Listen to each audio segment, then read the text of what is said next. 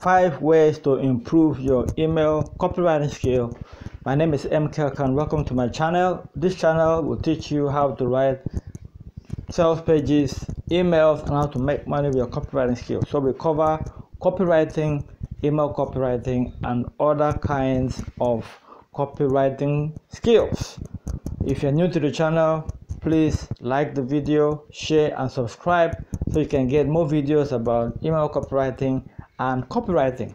So today's video is about 5 ways you can improve your copywriting skills. All right, so how did I come about with these 5 ways? Well, I have a copywriting program that teaches students how to write email copy. So many times that I review their emails, I notice that they make 5 mistakes, and these 5 mistakes is what you can improve. If you can improve and overcome these 5 mistakes, you are going to improve your copywriting skill and you're going to start writing emails that sell. All right, so what are these 5 mistakes and 5 ways you can improve your email copywriting skill? Let's start with the very first one: weak subject lines. Anytime I review the emails written by my students, especially the very new ones, I notice that they have weak subject lines. Don't forget, the subject line is the headline of your email. It's very important because it affects how people open your emails. If you have weak subject lines, people will not open your email. You want people to open your email so they can read and take action. So if you can learn how to write powerful subject lines, persuasive, attention-grabbing subject lines, you'll be able to get people to read your emails and generate sales. So what's the solution to writing subject lines that work? Here are some ideas for you. Here are some ideas. Number 1, you need to focus on writing benefits in your subject lines. You want to use benefits. Always remember that people are attracted to benefit. People want to know if this is going to be useful to them, and that is what your subject line should be. Also, use stories in your subject lines. It is very, very attractive when you use stories. You can use curiosity. You can also use contradictions. Contradictions is just saying something opposite. The usual thing that we know is that the story is that dog bites man, but if you have a story that says man bites dog, that is going to be a contradiction and it's going to grab attention. All right, so you have to use that idea when you're writing subject lines. All right, so that is the very first thing you can do and very first thing you can improve, and you'll be able to improve your email copywriting skill. So what's the next thing? Weak openers. An opener is the first sentence in your email. This also is very important. It affects if people will read your email or if they're going to close your email. So if they open your email, the very first line should make them want to read on, and that's where your opener comes in. How should you write openers? Well, the same thing that you did for writing subject lines. Use benefits, use stories, use curiosity, use contradictions. Your opener should be a continuation, or could be a continuation of the subject line, or could be something totally different. But whatever it is, make sure you use 4 of these ideas to write openers that work, or you can combine them. But whatever the case, make sure it is interesting enough to get people to continue to read your email. So what's the next thing or the next mistake people make that you can improve and improve your email copywriting skill? Weak transitions. What is a transition? If you read an email, you're going to notice that most times you have 2 parts. One part is where you share information, where you share a story or share an educational information. Then the bottom part is where you teach or where you pitch. All right, you teach in the first part and you pitch in the second part. To connect those 2 parts, you need to use transitions. That is transitions. I also call it pivot. To move from teaching to selling, or from teaching to pitching, is a transition.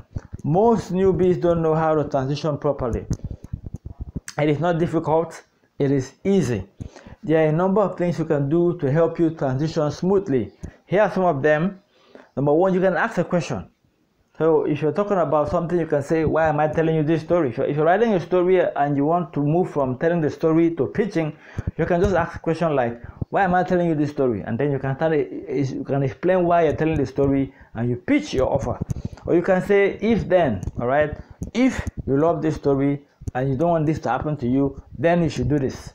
If you like what you just read, then you will like this. So you can use if then as a way to transition from teaching to pitching. You can also use a very simple one, that's why. So you can just say, that's why I'm making this offer available. That's why I want you to get this course. That's why you need to, So those are 3 ways. Now there are many other ways that you can learn how to transition. In my email copywriting program, I have a module that focuses on transitions, how to move from teaching to pitching.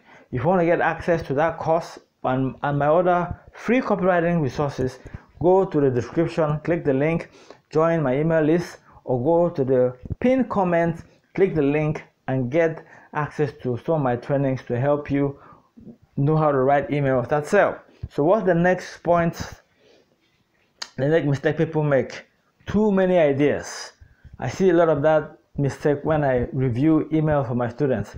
By the way, part of what you will get when you get my short copy mastery program or my email copywriting course is reviews of your emails, and I'll get to review your emails and help you to write better.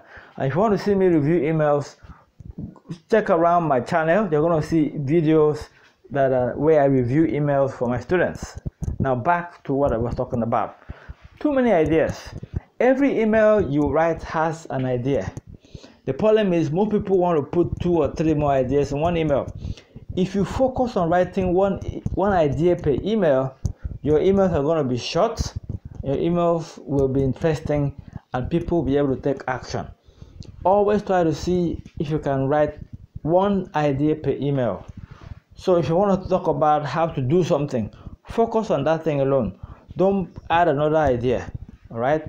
Don't put too many ideas per email, or it's going to be difficult for you. It will be confusing to the reader, and you won't get the result you want. So it's very simple. What to do here is just write 1 idea per email. That's the solution for that problem. Just write 1 idea per email. Don't try to solve every problem in 1 email. Write 1 idea per email. The very last thing that we're going to talk about here is long sentences. I see that too. A lot of people write long sentences. They don't use full stops. They don't understand that people struggle to read long sentences. What you should do about that is simple. Write shorter sentences, shorter, punchy sentences. Have a lot of white space, right? When you write sentences, short sentences, use a lot of full stops, people will be able to read and understand what you're saying. All right, very important, and a major mistake I see a lot of people make. There are so many other things you can learn about email copywriting, and I'd like to share them with you. And if you get my short copy mastery program or my email copywriting course, you will get access to everything. So for now, I want you to go to my description, click the link. You will get access to my email copywriting course and a few other resources that can help you become a better email copywriter, or you can improve your email copywriting skill. So go to the description right now, click the link, and download my email copywriting course. Don't forget to subscribe to the channel to learn more about copywriting, email copywriting, and lots more. If you have any question concerning what I just shared with you right now, let me have the question in the comments. Once again, thank you, and I'll talk to you soon. Bye-bye.